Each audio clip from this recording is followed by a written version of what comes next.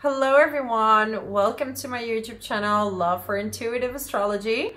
My name is Michelle and today I will talk about the month of March 2022 for the sign of Gemini. So if you have your sun, your moon or your rising sign in Gemini, then this video is for you. So I'm really excited about this month.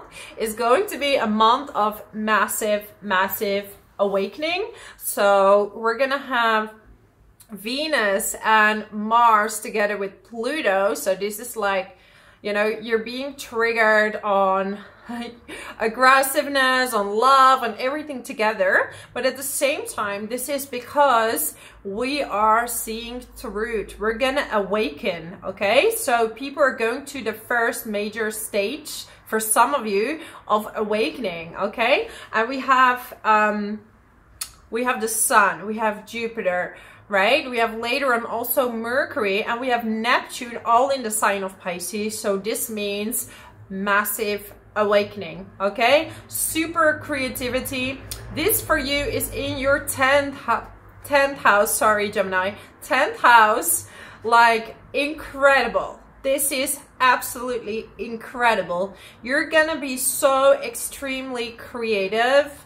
Some of you are having a flash of what you want to do in life, of your purpose. You know, start meditating and you will get answers towards work.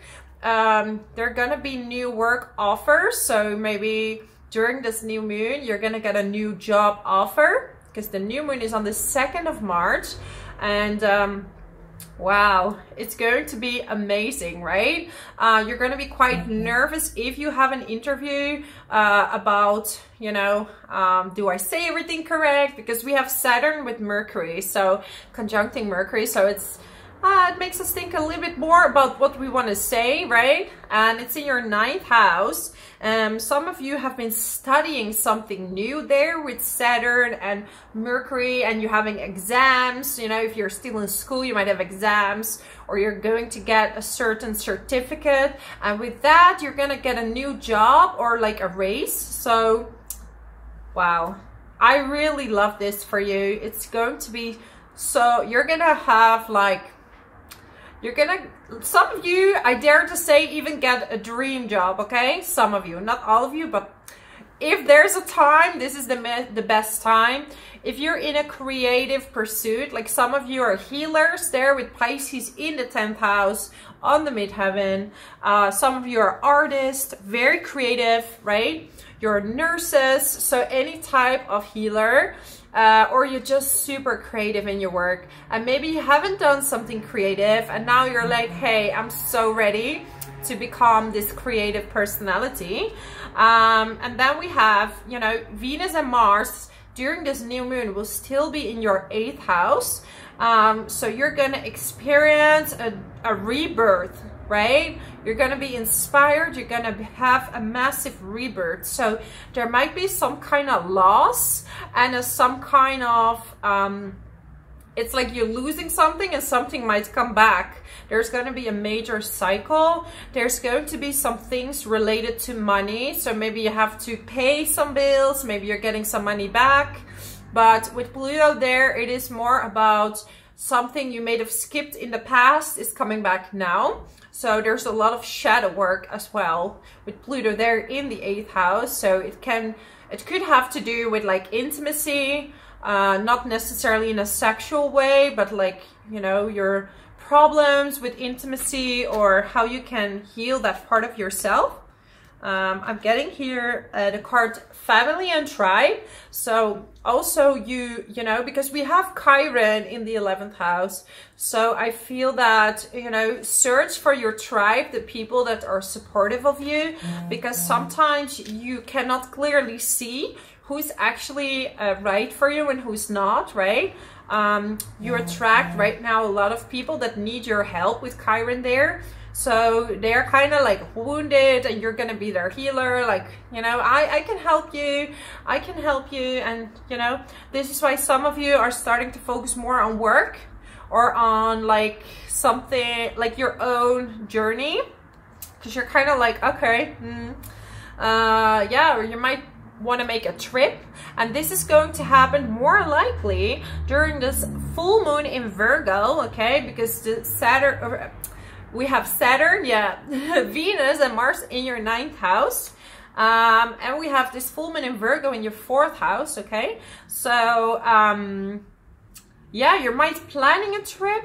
You might have a little bit of issues between work and home life. So you might want to stay at home, but work is calling you, and vice versa. Or you're going to actually go on a trip with your family, okay? But you're going to get some amazing ideas. And I think that a lot of talents, for example, artistic talents or spiritual talents that are in your family line, they're going to come up. Right? You're going to unlock a part of yourself. Dreams. Look at that. And I see a tiger in both of these cards. I'm seeing a tiger. So I love these cards. They're so beautiful, aren't they? So a tiger to me is it's like a power animal, but it's not rushing, right? So a tiger is very proud. And exotic, so it likes to be in the forest, so maybe you should spend some time in the green. I just get this sense of exploration that you, Gemini, you're going on a new exploration of getting to know yourself. Maybe you're doing that through meditation, because there is a massive chance of awakening this month, right? So a lot of you are going to awaken. So if that happens, I do private readings. I can help you during this time. It's, you know, awakening is a big thing. It can cause a lot of emotions, a lot of changes, right? Loosen your grip. So this is... this month we have a lot of air, we have a lot of water, and no retrograde. So people are gonna feel like they're sliding down and who's gonna catch me? And this is where faith is coming in, and this is where Pisces is telling you, like, you need to unite your feelings so to something higher than yourself, okay? So you're gonna have a good luck with, I'm getting lost lands, soul memories, and gifts. What did I tell you? You've done this before. You're going to unlock new parts of yourself. This is going to be so beautiful. So amazing. I'm so excited for you. Yeah. Right, past wrongs, uprooting. I'm sorry, okay? So there might be things, because one of the major things of... you know, of a spiritual awakening is forgiveness. So during this full moon in Virgo, right, with the moon there in Virgo, a lot of you have really critical parents, because Virgo can be very critical, right? But Virgo is also very good-hearted and is a good listener and wants to really serve. So if you have these type of parents, or you know, something happened that wasn't really nice, like, try to forgive, because when you forgive, you lose a part of this happiness within yourself. So forgiveness is not only for them, you can do it subconsciously, so you don't actually have to talk to someone, but you can forgive by just saying the words, okay, and meaning it. All paths lead to home, inner authority, intuition, turn your gaze within, okay? So I see that you're going into a new pathway, and you're gonna discover a lot more about the talents that you have, okay? So some of you are experiencing new spiritual gifts, new creativity. You're getting a lot of wisdom and you don't know where it's coming from, you know? And some of you are actually psychics already, so I don't need to tell you that much, you already know. So yeah, I hope this message was helpful for you, right? By the end of the month, we have, of course, we have Aries, so that's gonna be really fun. So April is gonna be more of a fun month. We already start to have that by the end of March, but you know, I wanted to keep this message short and give you an overview of what you can expect for the month of March. So if you like this message, subscribe to my channel. You can book a private reading with me if you want to know more what everything means to you personally. I'm here to help you through your awakening. And I wish you all the best. I really appreciate you. Bye bye.